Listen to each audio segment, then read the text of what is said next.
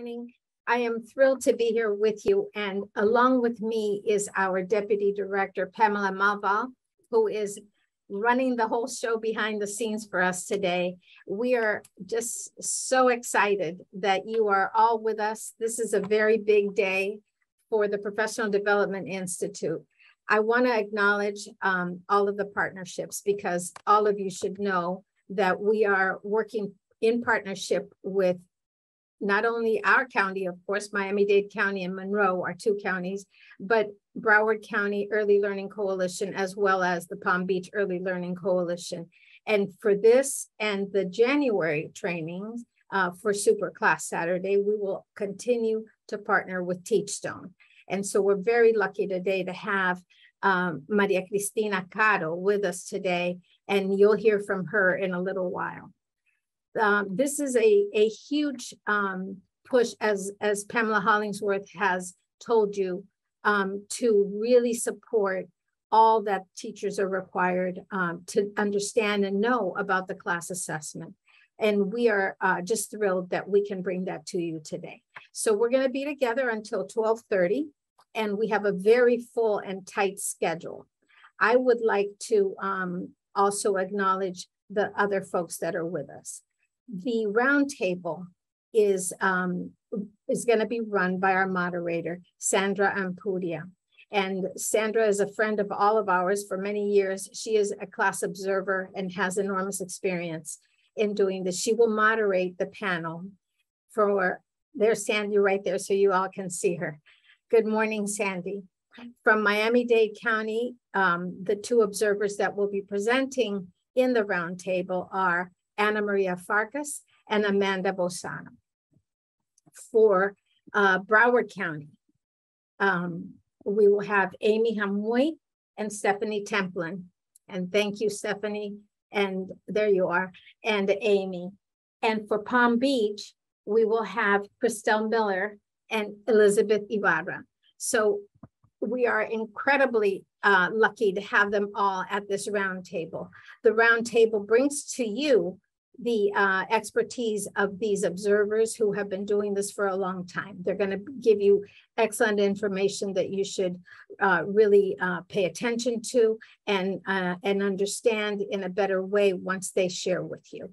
So we're just thrilled and excited to be with you today. And we're going to actually, I'm going to go ahead and begin this, because why keep talking? I'm not the important person here today. Our colleagues are. So Sandy, I'd like to introduce you. So Sandy Ampudia has been, she actually has worked for the Early Learning Coalition in the past. And now Sandy is a consultant for many of our coalitions. She is an observer at the highest levels for the class observation. She understands this. She understands quality in the classroom, and she brings to us today her guidance and support for the roundtable. So Sandy, the floor is yours. Thank you. Thank you, Ana. And thank you. Welcome, everyone. We're so happy to have you here. I noticed that some people just want to check and see if we can see you. Just want to remind you that this is a webinar format, so you won't be able to see yourself in the screen. So I know that some people is trying to open the cameras and see if you're in. We can see you all. If you're writing your names in the chat, we know you're here. Thank you for being here. You are just going to see our roundtable panelists and the people from the ELC in your screens. But we want to acknowledge that you are here. So welcome, everyone. So thank you, Ana and Pam and Pamela, for hosting this great event. As we were explaining, we're going to have a great conversation among these great colleagues and educators, dedicated educators that are around your classrooms. So we'd like to go and do a little bit of introductions. So you would like to know who we are, and you would like to tell your name, your position, your background, years of experience, so our participants get to know us a little bit. So if we can start from the north to the south, can we introduce would you like to introduce yourself, our Palm Beach colleagues?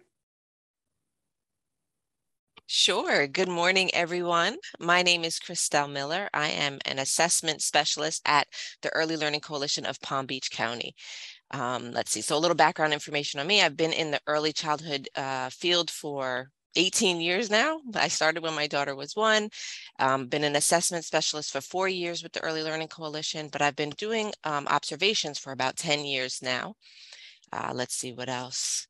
I think that's it. I think I covered everything. I'm so happy to be here and be invited on this Super Saturday event. So thank you so much. Thank you, Christelle. Good morning. My name is Elizabeth Ibarra, and I'm an assessment specialist at the Palm Beach County also.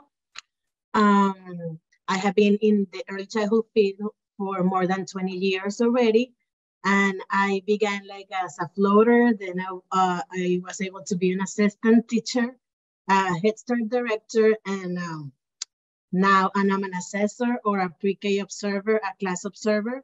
I also have a master's degree in early childhood education and instruction and curriculum. And also I have the opportunity to be a master coder for class and CGC coach, as well as Christelle and pre-K class trainer. So welcome everybody. Thank you, Elizabeth.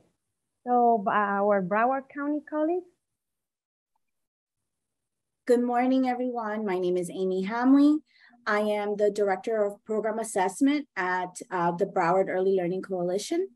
I am so happy to be here today. I see a lot of familiar faces because I used to also work in Miami-Dade County in the Quality Counts program. So it's wonderful to see a lot of familiar names. I also worked in Head Start as a director, and I too worked at the Early Learning Coalition of Miami-Dade Monroe way back in 2004, 2005. So now, you know, I go back a while. But I'm super excited to be here and to see everyone's enthusiasm and wanting to get this great information around Teachstone and class and program assessment. So thank you. Thank you, Amy. Hi, everyone. I'm Stephanie Templin. I also work with the Early Learning Coalition of Broward County. I am an education manager, and I've been with the organization for 4.5 years. Through my whole Florida career, I have been involved with class. I am a class observer in 3 different age groups, as well as a class group coaching instructor. I have been in preschool for 20 years. I have a 4.5-year-old daughter, so I've kind of lived class through a parent's perspective too, which was an interesting experience. And I'm just really, really honored to be here today. And I hope that you take away something great with you back to your classroom. So thanks for being here. Thank you, Stephanie.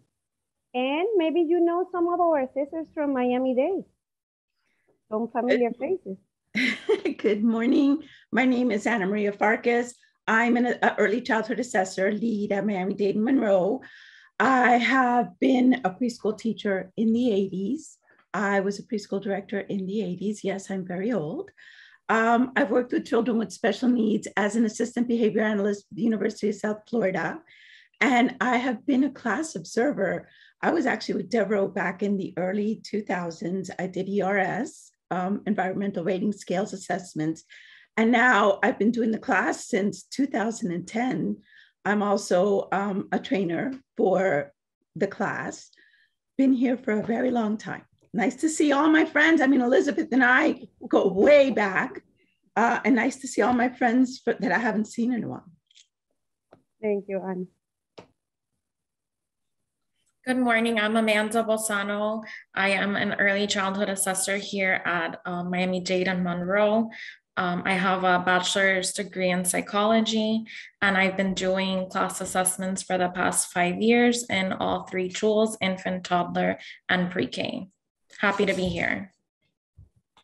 So thank you, everyone. As you see, we're a great team that gathered together to talk to you about class.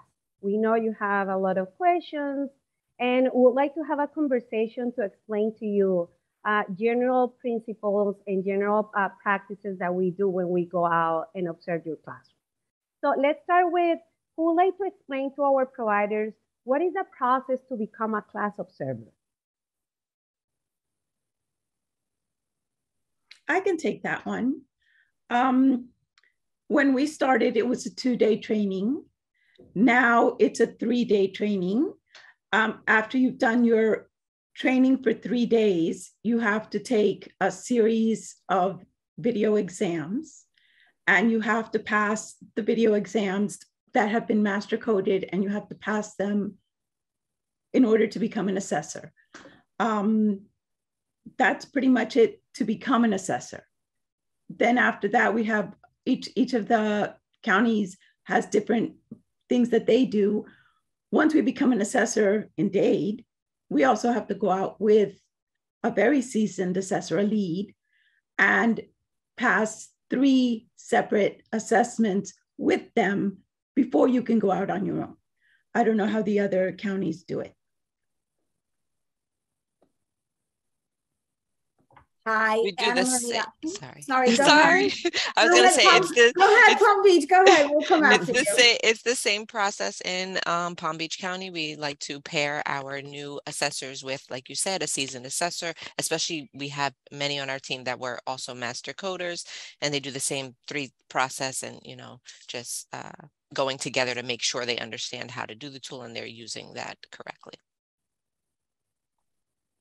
Yes, in Broward, we also do the same thing. We want to make sure that any new assessor is paired up multiple times with a seasoned assessor, and even especially with the notes, we spend a lot of time working on those notes to make sure that we're uniform across the board in how our notes justify the codes, and even just the way they're written, because we do want to make sure that everyone, once they receive their reports, understands why they received the score that they did.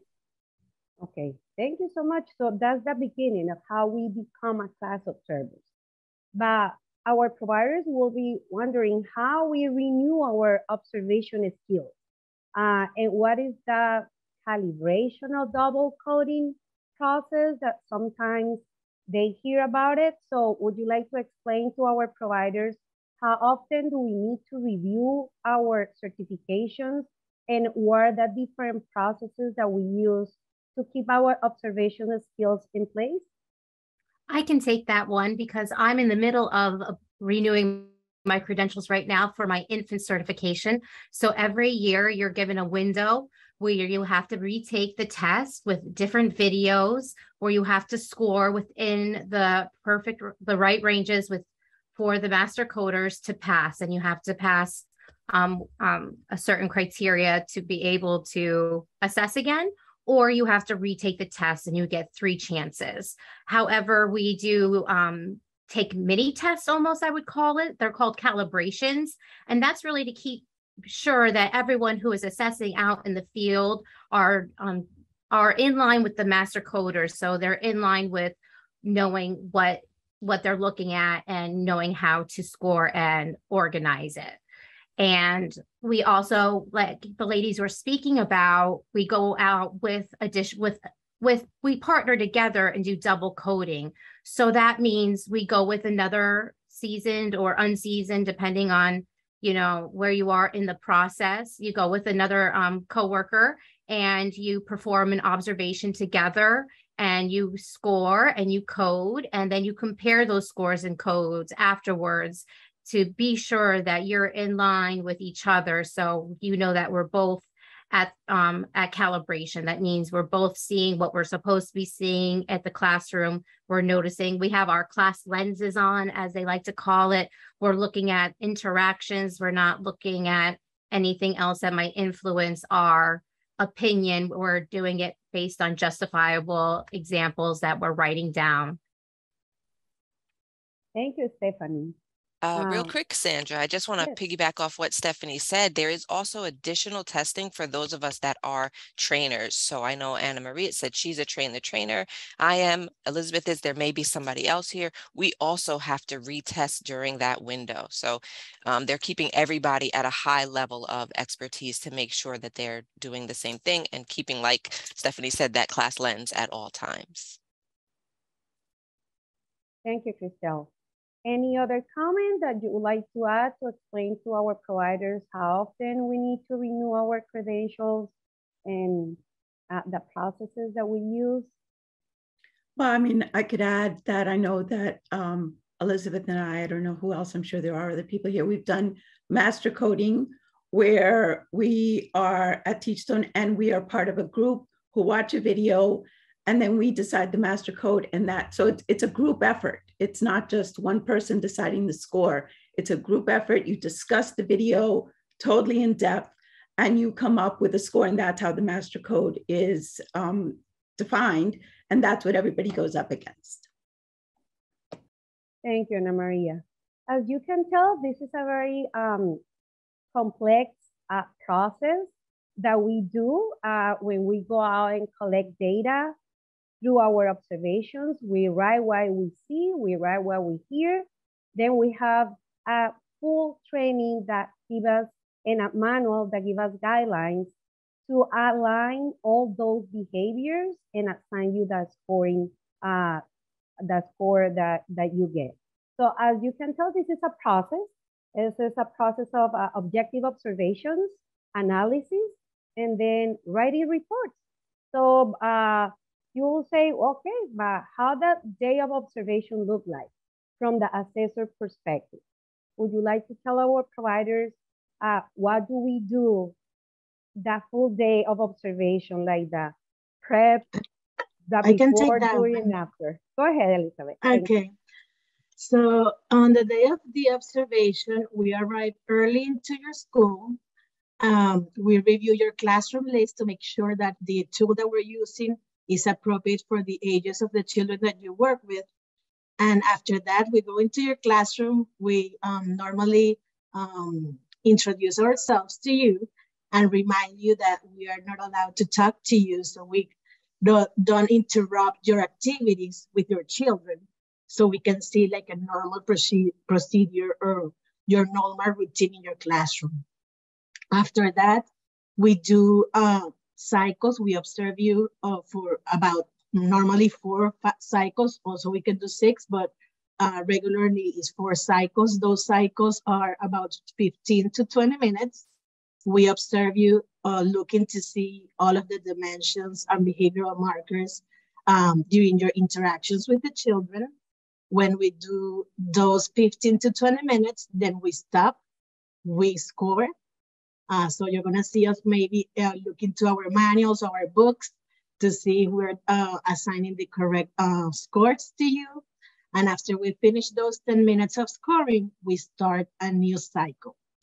And we do that for 4 cycles in consecutive. And if, for example, if you are a toddler teacher or an infant teacher, we normally, if you go outside during the observation, we go outside with you and also observe you. But if you are a pre-K class teacher, we don't observe outside. And the reason behind this is because the pre-K children, since they are like older, when they go outside, like they're running around all the playground. So it's difficult for you to have interactions with each of the children. So that's why we don't observe outside if you're a pre-K teacher. And pre-K is from 3 years old to 5 years old. And normally with infants and toddlers, you are near the children during playground time because you have to help them, assist them, and you have those interactions with them. And after that, we leave your school and we go to our office or jobs, right? And we write a report where we write the evidence of what we observed, what you did, that were the behaviors that class is looking for. And in case that you are not showing one of those behaviors, we write also those, so you know in which ways you can grow and get better in your interactions with the children. Thank you, Elizabeth. It looks like a full day, isn't it? So you will be wondering why, and would like to explain you why it's important that the day of the observation, we don't have interactions with the teacher or with the children that we are observing. Would you like to explain why we're just in a little corner writing? Would you like to explain to our providers why we cannot interact with them?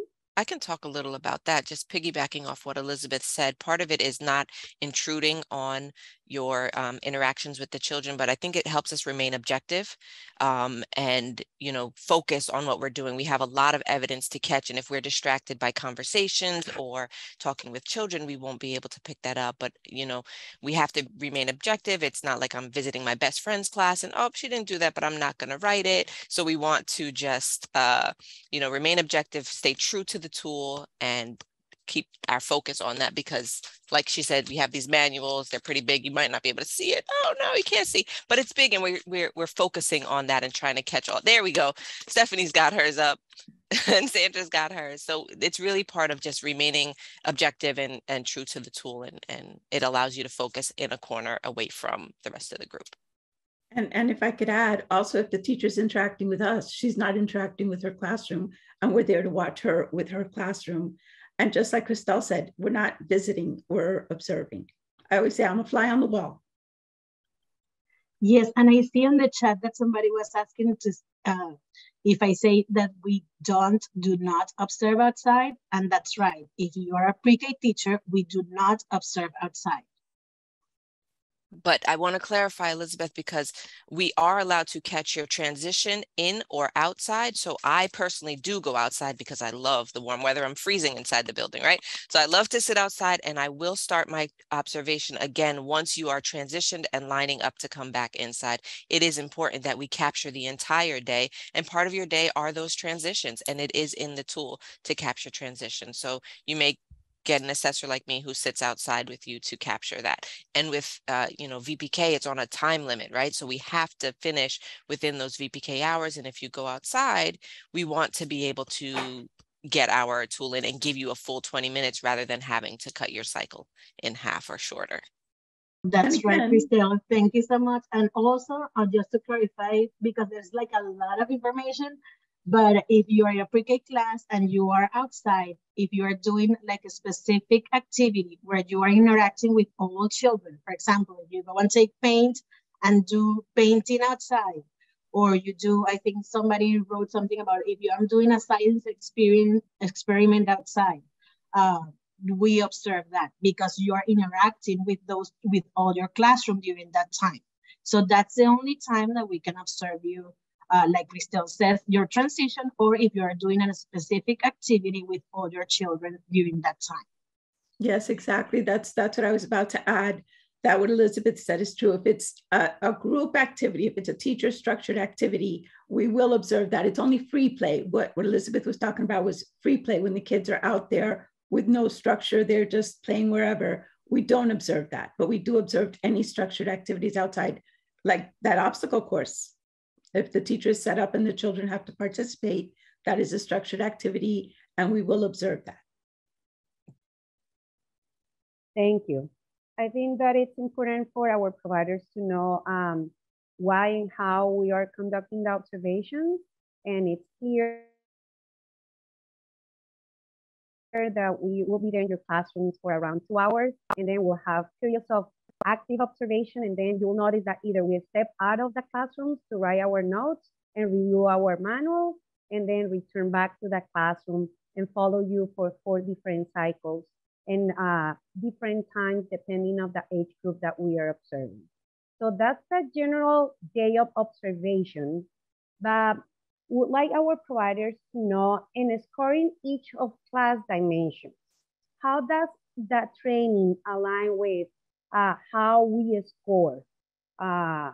Would you like to explain a little bit about our report writing process and why we are like a crazy lady writing everything and our providers get like maybe a little bit anxious and what is she writing? Is good or bad that they see us writing during the observation?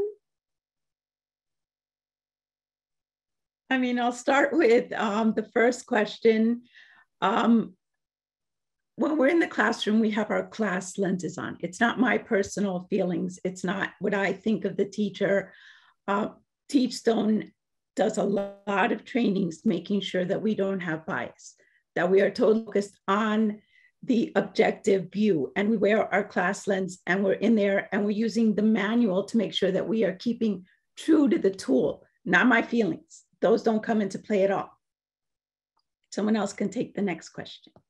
I can piggyback off of you, Anna Maria.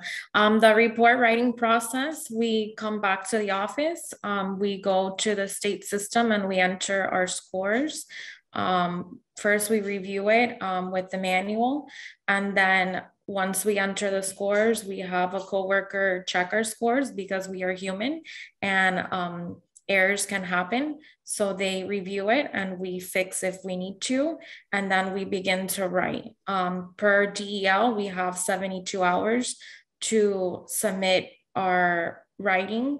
And during that process, we reread it multiple times, we check grammar, and then we do a final read through, and then we submit before 72 hours. I think, Sandra, you mentioned why we're writing like crazy. It's important when we're writing our reports that we have evidence to back it up. So a lot of our reports will have direct quotes of what we heard and what we saw. For example, the teacher sat near the children while during circle time, or, whatever happened, or she said X, Y, Z. So that's why we write so much, and we're glancing up and we're looking around so that we have the evidence to support the score that we gave within that range, and why it's maybe you got a 5 versus a 7 or something like that. And Stephanie's got her manual up for me because my background blocks it out. So we're using that. So you'll see us looking through. So during that period in Palm Beach, we do not step out of the classroom. It tends to be a little disruptive. So you'll see us flipping pages in our book to look and make sure if I say that this is a 6, why is it a 6? Does it align with what Teachstone has in the manual for a 6? So there's frequent evidence of smiling and laughter, or the children are engaged in an activity, whatever it is that I'm writing about. That manual helps me support that evidence. And that's why we write so much, because it's really important to give that back to you when we are writing our report. And it is a process, like Amanda said, it is days of writing, and we send it to a reviewer to make sure those errors aren't there, and then we fix it, and then we send it back again to make sure, because like she said, we're human, and even the person reviewing it might miss something, and then we catch it along those times so that we can give you just a very high level and well-written report. And just to add, we also are very specific with the verbiage and the terms that we use to make sure that we're all uniformed, and also we're utilizing frequency words so you understand if what we saw was a sometimes, if what we saw was all the time, and if it was something we saw only maybe once or twice. So we also concentrate on frequency words so you really understand the depth of your interaction that we captured within that 20-minute cycle. And to add to what Stephanie was saying, when we're scoring, we use a scale from 1 to 7. And sometimes you get those reports or your score and it says, oh, I got a 1, I will get a 2, or I get a 3, and we don't understand what those numbers mean.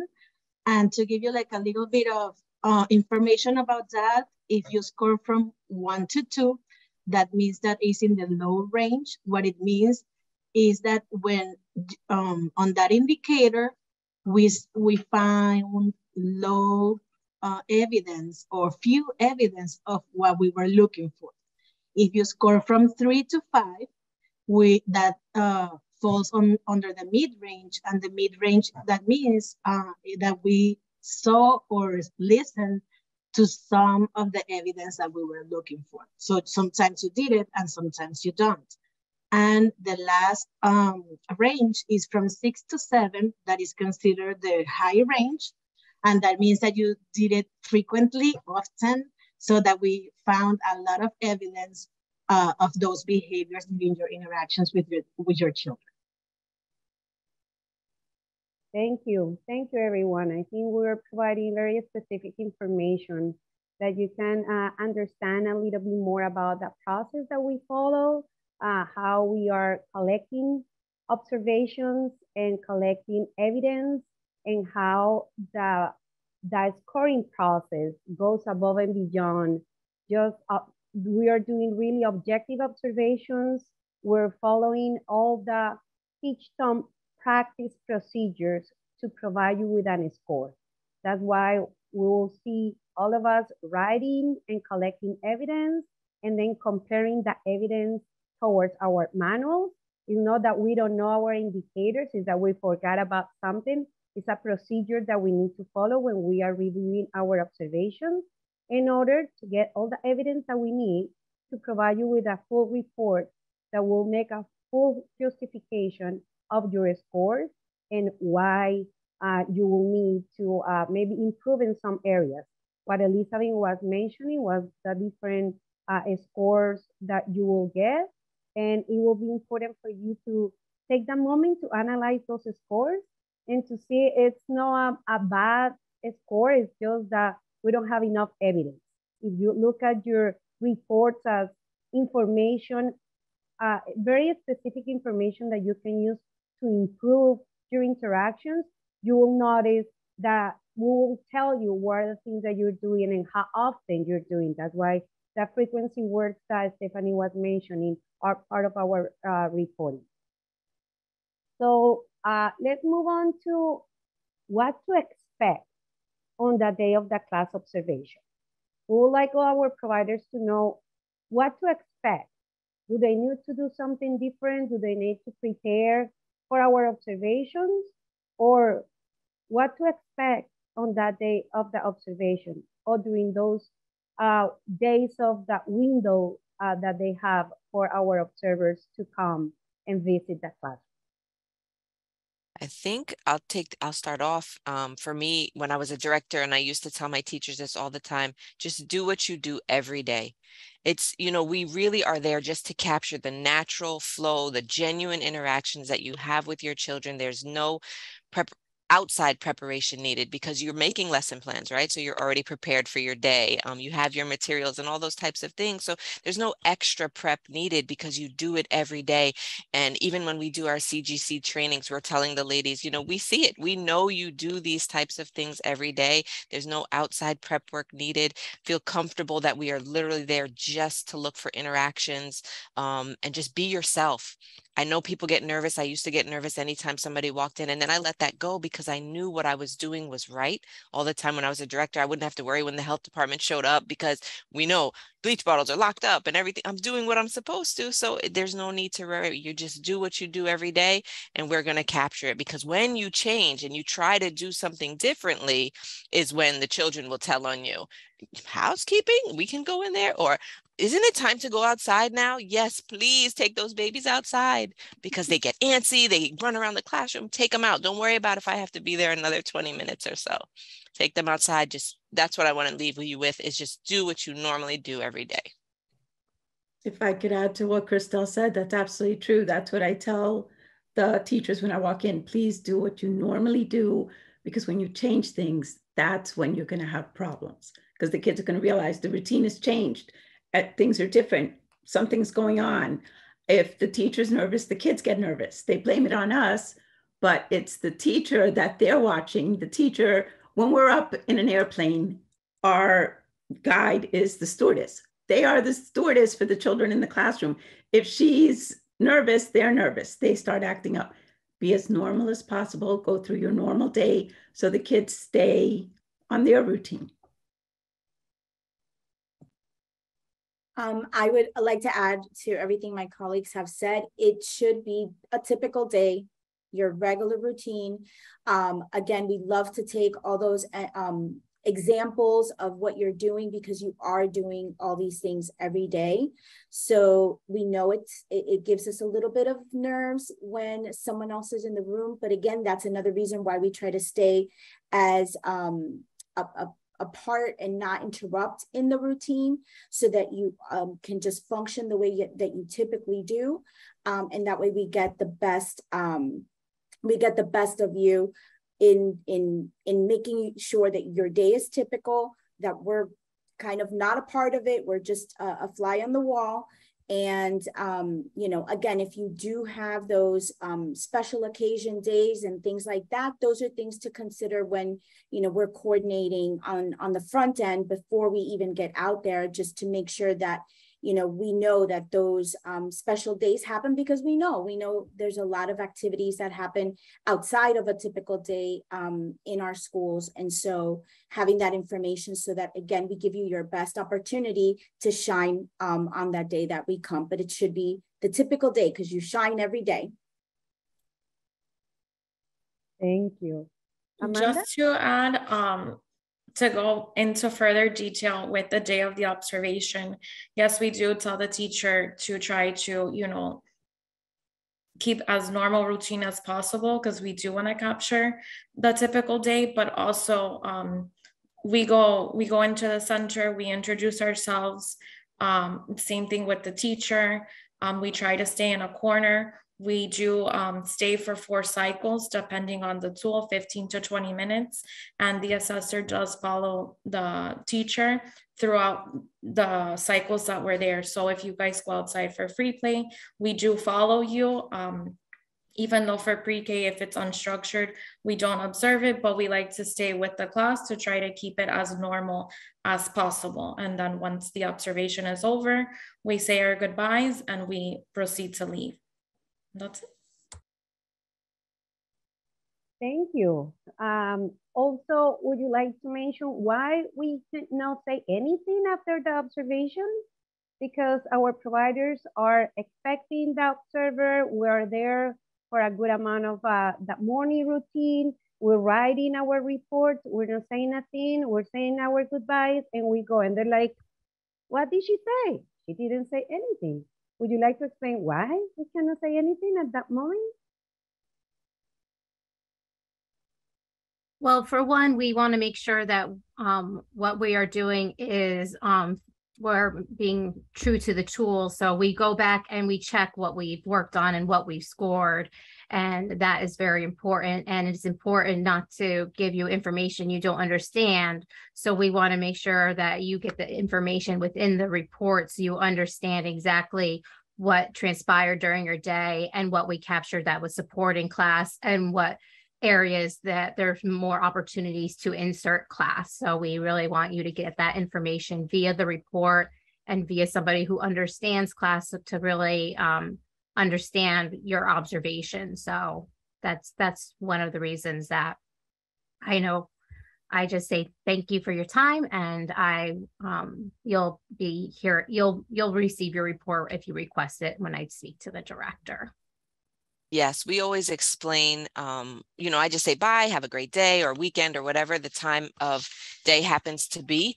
And so when I'm leaving, though, I will say it'll take us a few days to write our report and the system will generate the score. But if you have questions in the meantime, you can reach out to our director or whoever set up the appointment with them. And they typically, some people will ask, you know, how did we do? And, you know, I say exactly what Stephanie said, you know, I'm not allowed to say right now. I have to go home and work on my report and review and everything like that, because I understand you want to know. But, you know how you did what you normally do every day. So there's really no need to worry, but we try to explain that it is a process and it will take a few days to get that report, anywhere from a week to 2 weeks. I think it's like 2 weeks time. And it is a process, but also we're sometimes observing multiple rooms and we don't know how the different rooms are going to do. So if we say something and it doesn't match up with how the other room did, it could affect what we said. So we don't want to say anything until you have the full report for all the classrooms that were observed, not just the one we saw that day. Thank you. So as you can tell, it's a very detailed process that we follow to give you objective and accurate information about how your interactions are going in the classroom. And thank you for all that comments and explanation about what you will expect is just a visitor in your classroom. We don't want you to do anything different than what you do every day with your children. We would like to be in a little space that cannot interrupt or disrupt your routines. And We'll give you a full report with the scores. Every coalition have different timelines and different requirements, but that's what we do. We collect our information, we prepare our reports in a very objective way. So that's why we cannot interact with the teachers and children in the classroom. That's why we cannot provide you with any feedback, our observations. That's part of the procedures that we need to follow as an observers. So it will be important for you to know that that we don't want to do, that we don't want to share any information with you, that we're not kind, or that we're not accepting your accommodations in the classrooms. Is that we need to remain objective to our job at data collection at that moment to give you the best feedback and information of your program. We're getting closer to our last part of the conversation. So I would like to ask my colleagues and assessors, what contributions do you feel that class observation is making in early childhood education? Why class now? How do you feel about the contributions that we're making to our early childhood education program? Sandy, I'm going to interrupt you just for 1 second. We do have some questions in the Q&A that I want to share with all of you after you're done with this question. So Sandy, I apologize, but I just want to make sure we do touch on some of those. Okay, perfect, Anna. Thank you.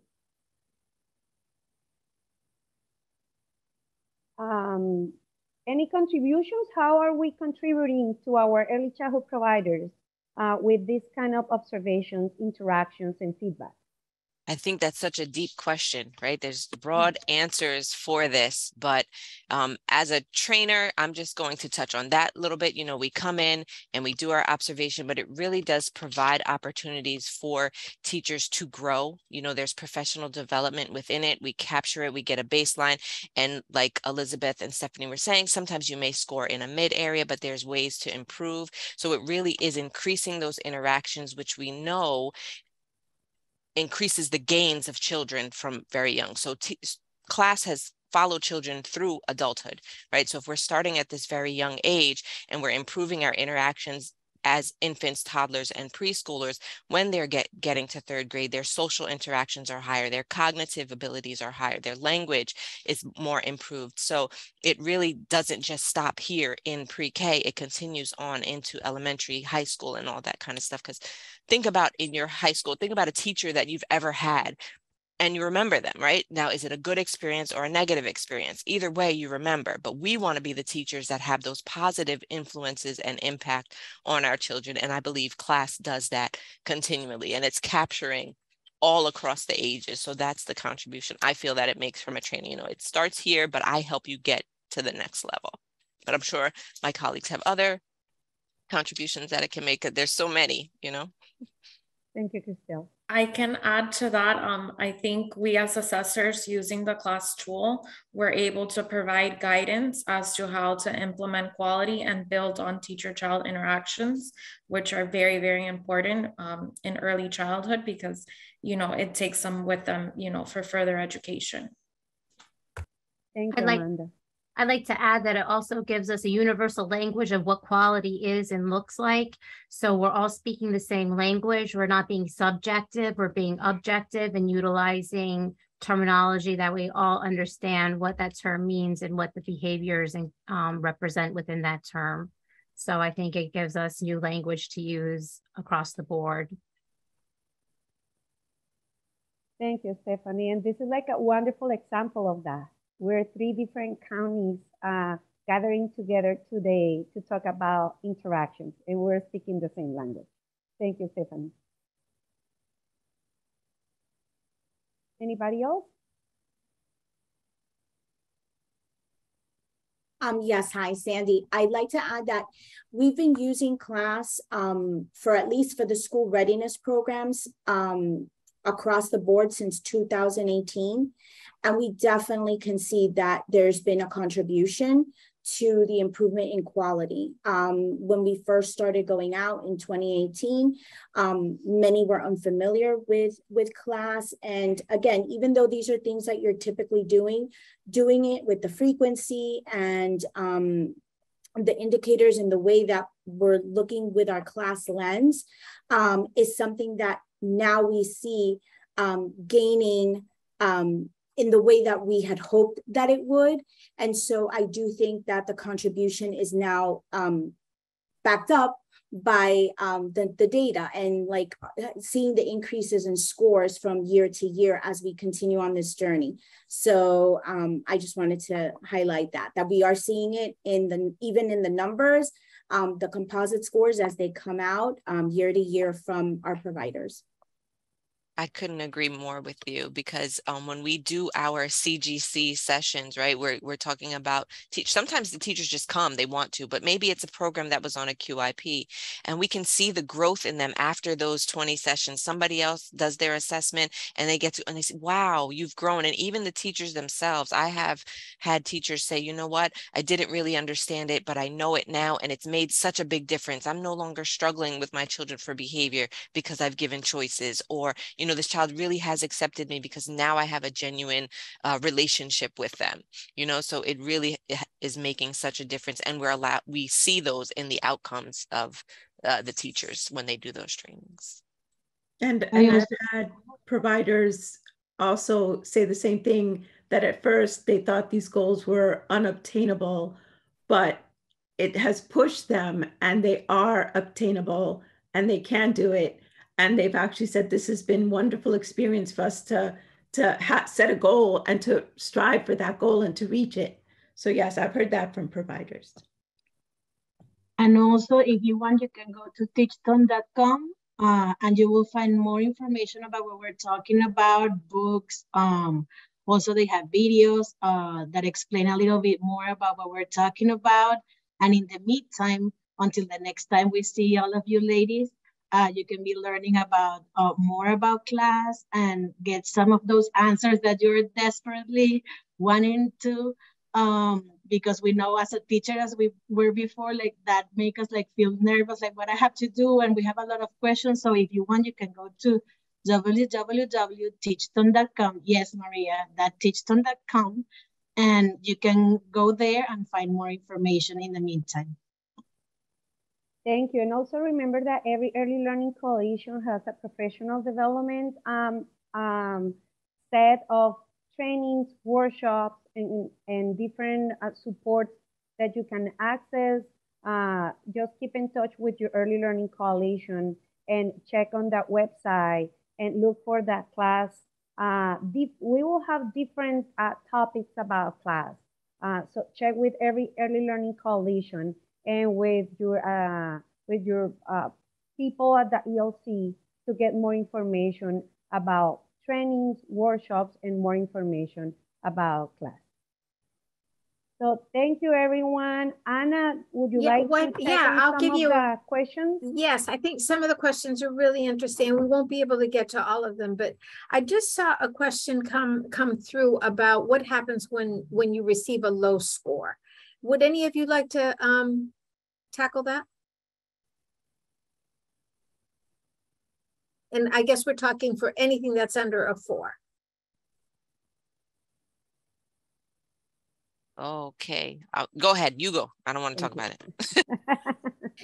Yeah, none of us really like to talk about it. I think that's why we're hesitant. But it's a reality. So, you know, let's process it a little bit. You know, again, the hope is that you've been doing, you know, the work. So besides all the great things you do typically, that you're reaching out to your coalitions and getting these trainings, that you're attending a CGC or an overview or any training that has like those class strategies embedded. So you've been working on this for a while before the observations come around. And but unfortunately, you know, sometimes things do happen. We have bad days. Do remember that this is a composite. So each classroom is scored individually, but then your overall center score is a combination of all of those classroom scores. So even if one classroom maybe has a little bit of a rough day, maybe the other classrooms did much better. And so that will help. And then again, when you get your reports and you're able to identify where the areas of needs are, then you go back to your coalition and get that professional development going and get that, you know, that those areas of needs tightened up so that the next time there's a better outcome. But in the case that, you know, there is a low score, these are things that are in place by the state.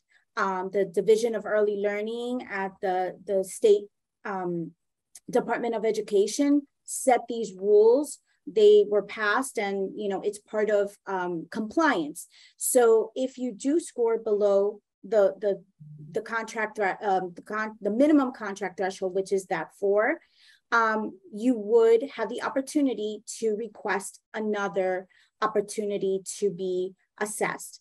And so the timeline for that is a little bit, it might be a little different in each of the coalitions. There really is no defined specific time for when the second observation or the second assessment happens, but it is something that you would have to pay for within a certain amount of time, because if not, your contract could be compromised. But that's a contracting issue, so I'm not going to talk about that because I'm not contracting. But if you do pay for that second assessment, and you do have a little bit of opportunity to kind of, again, reach out to us, like, we're here to support you. You know, we can continue to provide you some professional development in that in interim time to support those areas that were what brought down your score. And then hopefully on the second one, you know, you'll get that score that you need to continue to serve the families, which is what we all want to do. We want to continue to serve our families, and we want to continue to do great things for the children in all of our communities. So Amy, I want to jump in real quick and just say that the coalitions provide coaching. So say you do fall below that threshold. I think I mentioned it, a QIP, which is a quality improvement plan. The idea is not just to drop your contract. That's something completely different than VPK. We're not talking about that. You would get a QIP where you would get hours of coaching from a coach in Palm Beach. It's separate than your assessor. You can do the CGC class group coaching, which is 24, but I think we're up to 36 hours of coaching, individual coaching, where the coach comes to your school weekly and they're working with you on the areas after they have read your report. So we would say we came out to your school in October. Before the end of your QIP, which is 12 months, we would do another assessment.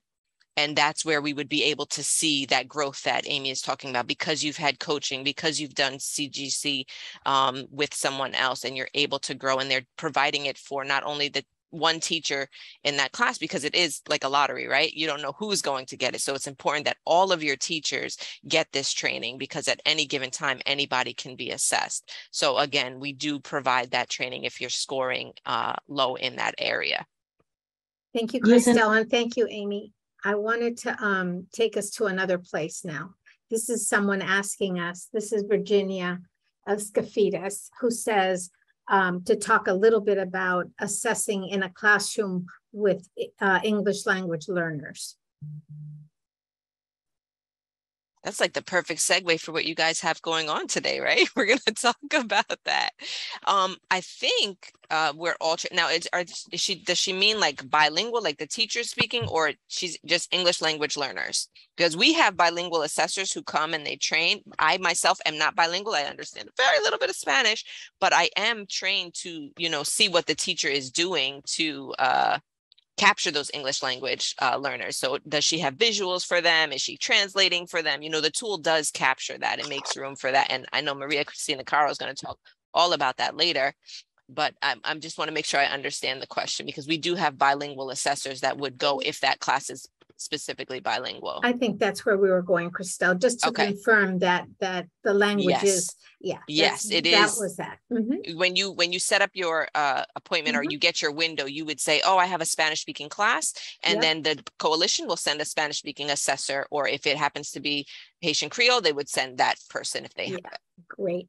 The next question that we've got is about the aid. If there is an aid in the classroom, and how does that fit into the observation? Remember that we are observing all the teachers that are in the classroom interacting with the children. Under the eyes of the observer, it's not a teacher and a teacher assistant, it's just the other teacher that is in the classroom interacting with children. So all the adults that are part of the observation time we are considering the interactions that they're having with the children. So yes, we do take in consideration teachers, co-teachers, and teacher assistants.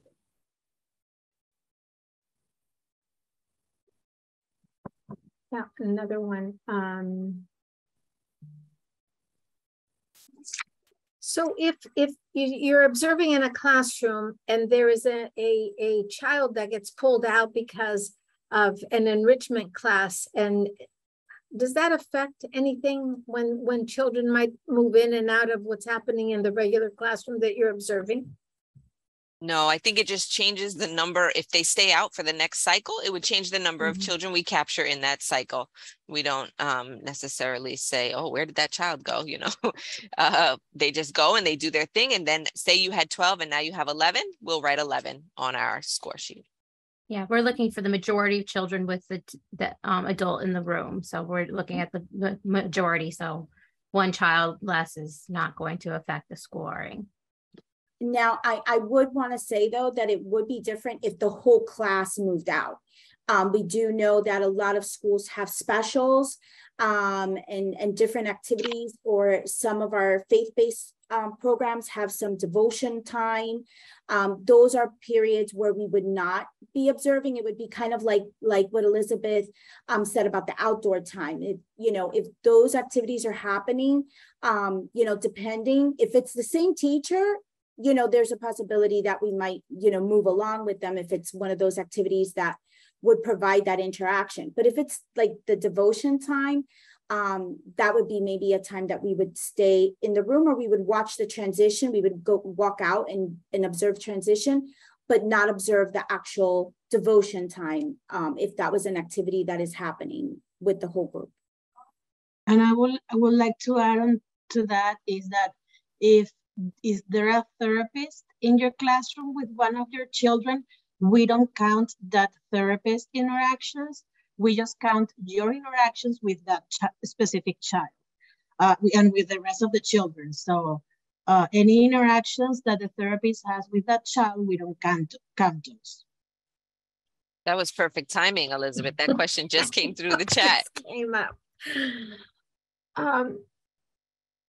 We have questions that you all have already touched on. Oh yeah, so this is not related to us. Now,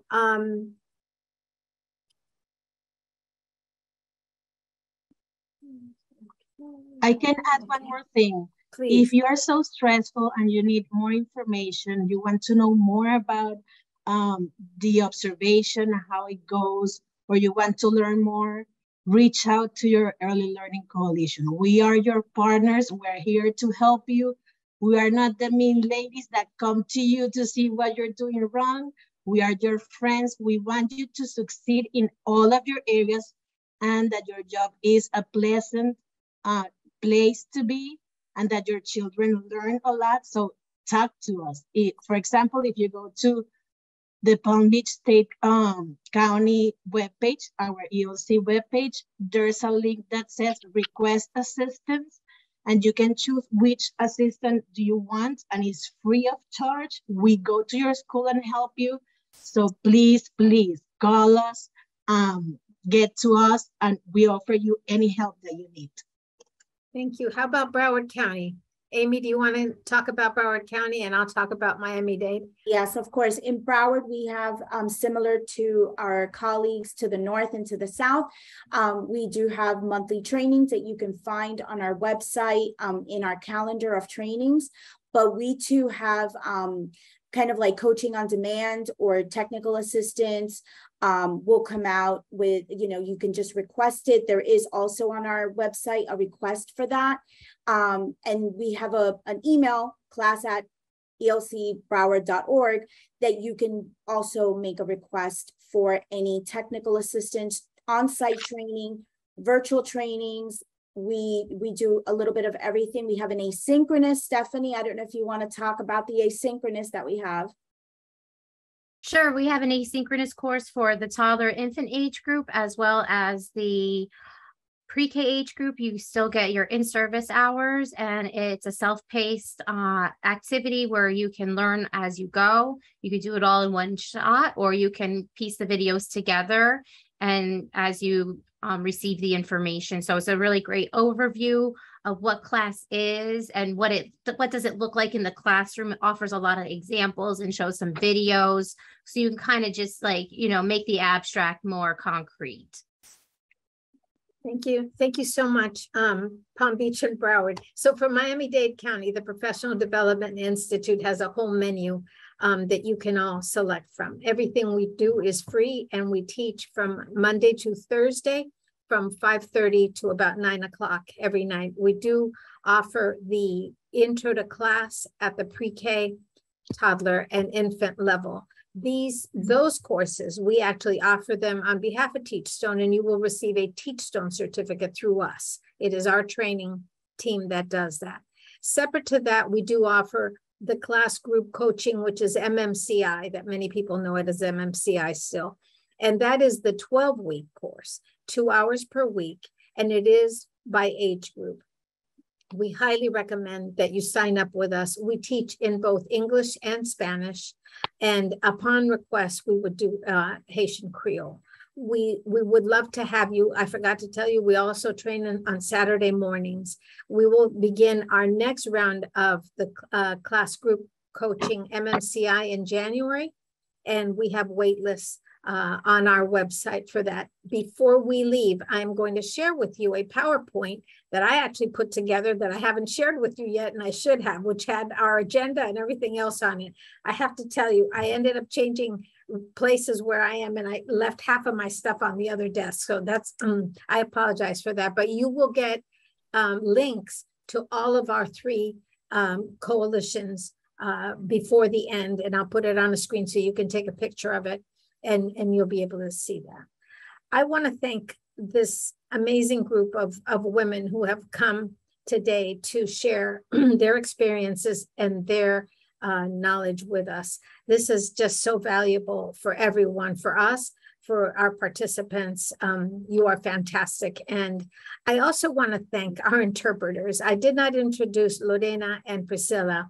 These are have been our friends for a long time now here at the Early Learning Coalition of Miami-Dade County, and they absolutely have helped us get the message out in an easy way all at the same time. And so we're very grateful for our friends at Hola Doctor, which is Hola Doctor, I guess is the name of their company, but they are just wonderful at what they do. So we're very grateful to them too.